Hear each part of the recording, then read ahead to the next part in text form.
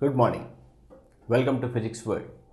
Today we discuss about chapter 6, what is inside the atom. This chapter takes you to the modern physics. It makes you to understand that what is substance, what is atom, what are inside the atom and how they behave. Long ago, many scientists and physicists were curious to know about the same thing, the questions. What is substance? What is atom? How the substance is formed? What is inside the atom? Whether atom is divisible or indivisible. So many theories came. At last, one fine day, one bold physicist named Boltzmann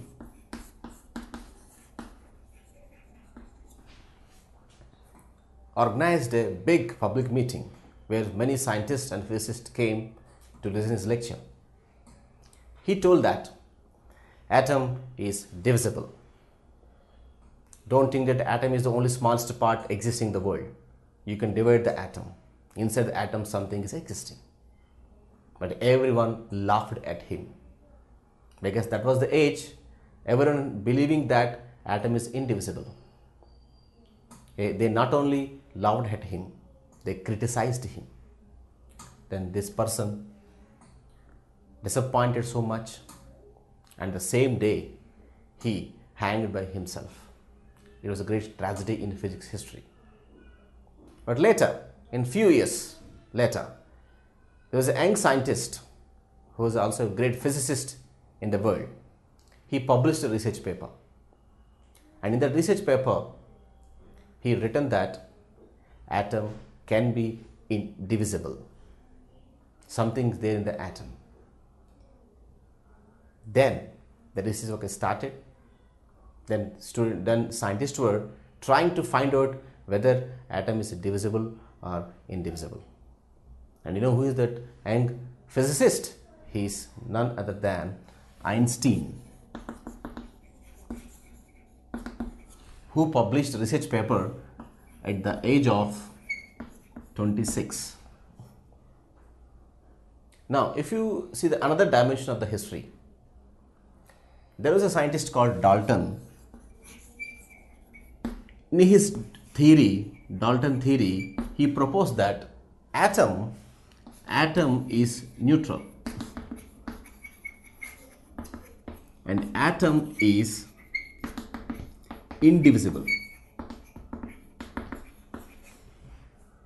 But later, another scientist called Michael Faraday, another great physicist in the world, he did a reaction called electrolysis. In that reaction, he told that there is a negative charge flow in those electrolysis, and that negative charge is accumulated on the atom. Then his statement is contradicting the Dalton's theory, because Dalton told that atom is neutral, but Faraday is saying that atom is accumulated by a negative charge. Then the scientist started thinking that there may be something in the atom, and because of that negative charge accumulated even though atom is neutral. Then the research works happened, and at last they got to the point that yes, atom is divisible. From that moment onwards, we understand about what is subatomic particles inside the atom. Then we understand that atom can be divisible, and inside the atom many particles are there. So in the starting of the modern physics, they discovered that if this is the atom, then inside the atom there is very small positive content matter is existing, and this very small positive content is called, I think you are able to see this positive dot, is called nucleus. And inside the nucleus you have two particles, One is proton and other one is neutron. And around the nucleus, in the orbits, negative charged particles are rotating around the nucleus, and that negative charged particle is called electron. So like that, they have found three types of particles: electron, proton, neutron. Electron around the nucleus, proton, neutron inside the nucleus. That's why proton, neutron are also called nucleons. Nucleons means particles inside the nucleus. Now, coming to electron. Electron is having negative charge, whose mass is very, very less in the universe, and the mass is 9.1 into 10 to the power of minus 31 kg. And that's why it is called elementary particle.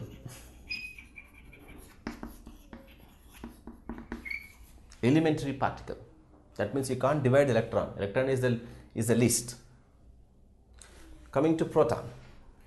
Proton is having positive charge. Proton mass is heavier than electron's mass, and its mass value is 1.67 into 10 to the power of minus 27 kg. And coming to neutron. Neutron is chargeless. Remember, it doesn't have any charge. It's chargeless. And its mass is approximately equal to proton's mass, which is 1.67 into 10 to the power of minus 27 kg. And later they also understand that atom is neutral according to Dalton's theory. Yes, atom is neutral because atom is having equal number of electrons. See, E minus symbol is for electron. Equal number of electrons and equal number of protons, E plus. That means how much of negative charge you have the equal amount of positive charge. That's the total amount of charge is 0. Our human body is also neutral. That's why we didn't feel any electric shock. How many atoms my body is having? Each and every atom is neutral, because each and every atom is having equal number of negative charge and equal amount of positive charge. So total amount of charge is 0. Now, if you compare the electron and proton masses with the experiment, they found that mass of the proton, MP, mass of the proton is equals to 2000 times of mass of electron.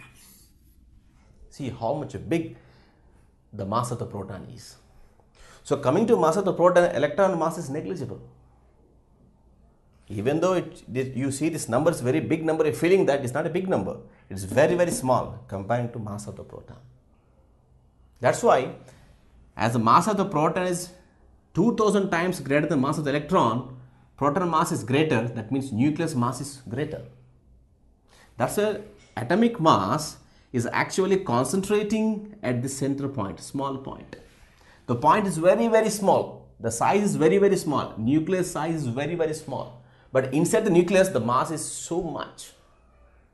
That's why nucleus is dense material inside the atom.